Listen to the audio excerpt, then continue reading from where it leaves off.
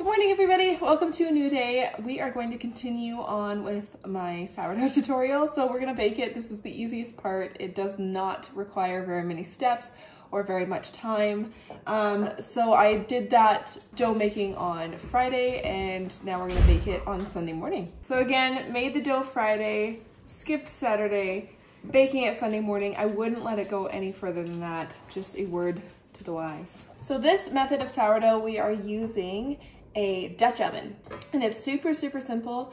Dutch ovens make really wonderful sourdough bread because they trap in the moisture, and so the dough is able to rise without getting too crispy too fast. It just makes this beautiful sourdough. So I highly suggest investing in a Dutch oven. Some of them can be really expensive, some of them are not that expensive. My favorite is Pioneer Woman, so I've got a Pioneer Woman Dutch oven, and we're gonna bake bread in that today. So you take the dough ball out of the fridge, and this is what it looks like now that we're ready to bake with it.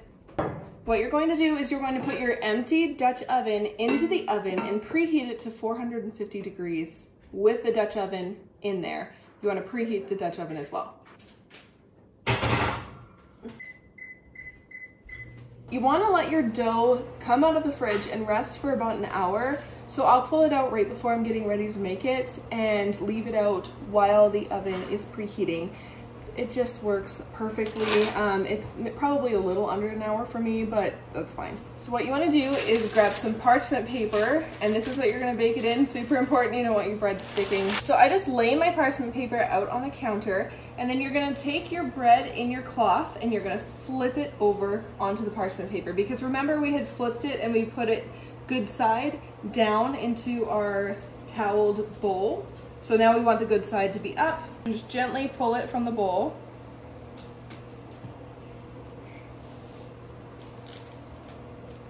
And plop it down and gently just pull the cloth off. If you've done a good job flouring the towel, then you won't have anything sticking and you have this lovely little dough ball. Can you see it? Let me check.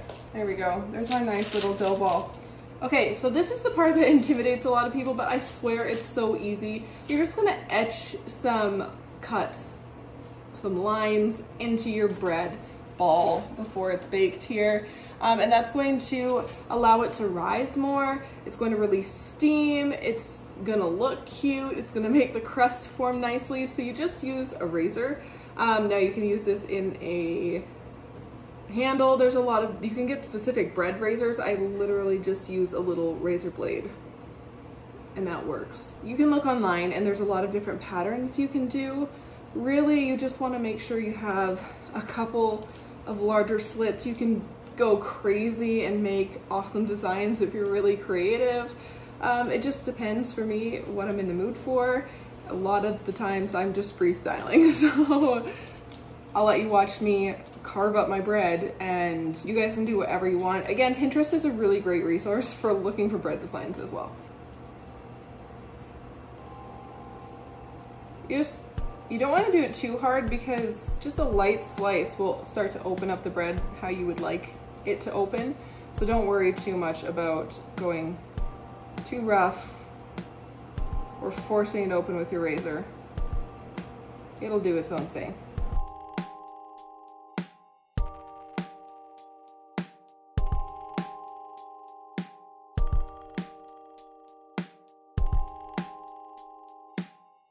Should mention that when you want to consume the bread, what time of day you want to eat it is really going to depend on your own family and when you will take your bread out to bake it. My family in particular really likes to have bread and butter and jam for breakfasts. So that's usually what we use it. We'll use like half for breakfast and then maybe we'll have soup for lunch or a stew and we'll use the rest for dinner, and that's how we use up our bread.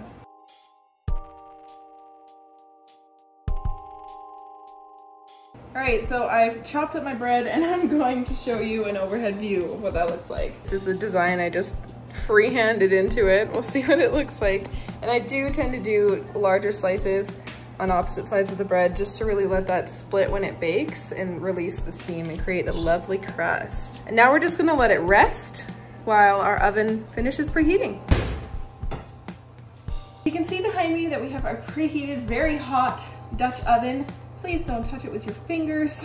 Make sure that you remember it's hot and have your oven mitts handy. So you've got your parchment paper in your like warm room temperature ball now. And you're just gonna lift it from the corners and you're gonna plop it right inside your Dutch oven, okay?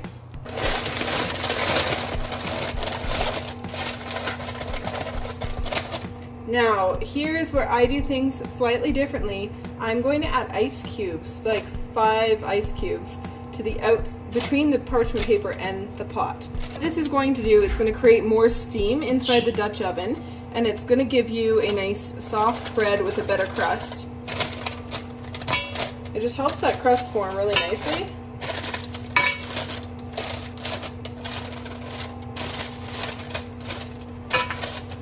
You don't have to do this, but I've always done this, so I highly recommend it. So I'm just going to snip away all this excess parchment paper. You don't want to snip it right down in there because you do want to still be able to grab it when it's done, but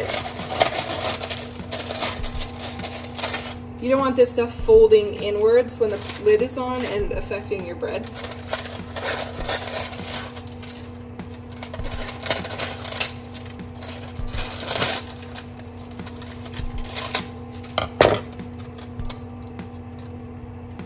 Now we've got our ice cubes, we've got our bread in the heated, very hot Dutch oven. Now we've got everything ready to go, and we're gonna put this in the oven for 35 minutes at 450 degrees. The reason using a Dutch oven can be so great for sourdough is, again, it just helps that crust form, but basically you're creating a little happy environment where the moisture stays in the bread and stays in that pot. So you're making like almost like a little oven within an oven, and it just bakes the most beautiful bread. So again, I use a Pioneer Woman Dutch oven.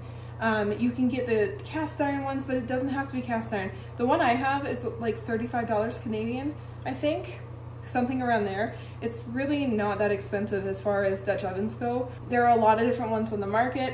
I love Pioneer Woman because I love that like floral kind of bursts of color, and so it just aesthetically it pleases my eyes. So there are ways to get affordable Dutch ovens. You don't have to buy a $150 cast iron Dutch oven.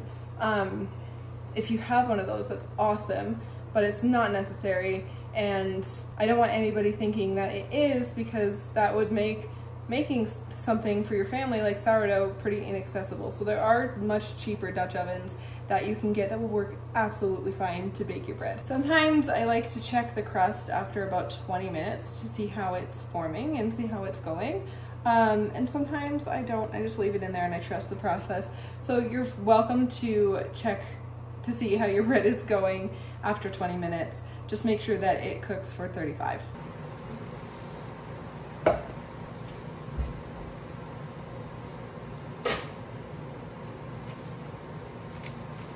Look at that. Beautiful. All right, it has been 35 minutes, and as you can see, we have a beautiful loaf of bread, just golden. You could take the lid off for the last 5-10 minutes and make that crust more dark. My kids particularly don't like super crunchy bread, so I like to keep the lid on and just bake it till it's golden, but that's totally gonna depend on your family and how they like to eat bread.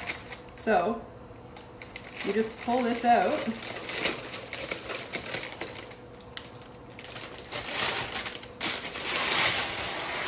Let's check the bottom. Lovely. And you'll know, like, your bread will be hollow as well, and I'll show you up close of what it looks like from the top here. You can see our slits down the side burst, and sometimes I get a better burst and a better splitting, but this is a good loaf. It's gonna be good. It does. You can hear it's very hollow. There you go. That's how easy it is to make bread. All right, you guys, that is how you make sourdough bread. I hope you guys enjoyed these tutorial videos on how to make it. If you want to see how to make the dough and a starter, then please go see my last video. I'll link it in the end card here. But I'm gonna continue on filming for the day, so if you were just here for the bread, then feel free to dip out. If not, I appreciate if you stay. That's always nice. But we're gonna cut this up and have it for breakfast. You can eat it hot out of the pot. You can save this for dinner or sandwiches or whatever you would like to do. It's not that hard, and it's really easy to get into the hang of it and just kind of autopilot through the steps and get beautiful loaves of bread for your family and friends. Again, if you have any questions through this process, please put them below. I will be happy to answer anything that you might be wondering. We're gonna dig into this and then we're gonna go about our Sunday.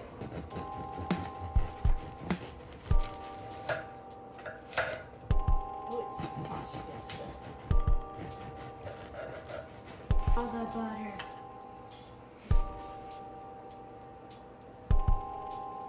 I remember you saying put tons of butter on the fresh bread, so I'm going to do that.